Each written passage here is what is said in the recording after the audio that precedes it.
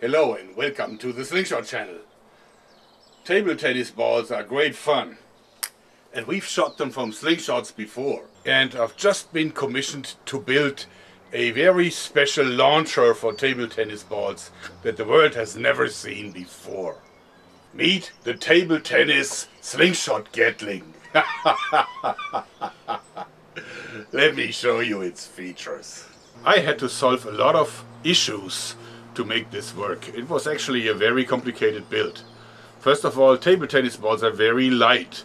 Therefore, it wasn't possible to just shoot them with a normal slingshot because the rotation of the barrel would have thrown the balls off course because of the air resistance. So I had to use PVC pipes to guide them on their way.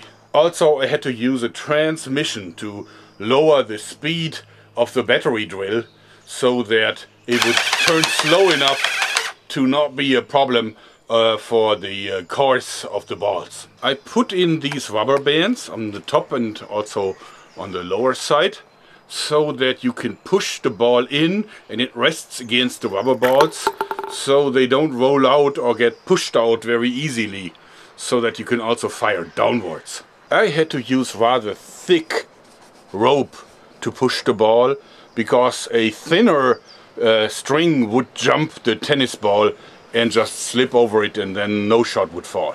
The locks are actually inside locks, like this.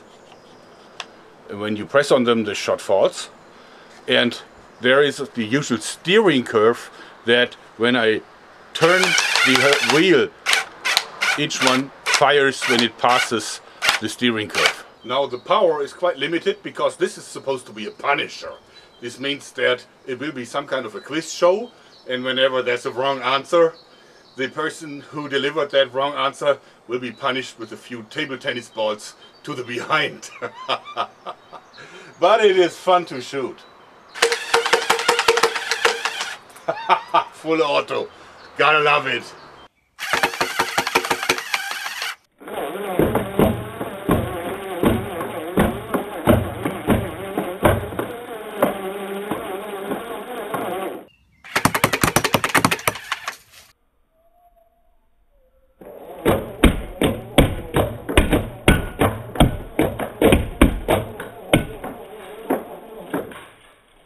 So now I have to bring the thing through customs because the filming is in the UK. It's going to be interesting to talk to the officers at the airport. Wish me luck. Anyway, I hope you like this because that's it for today. Thanks and bye bye.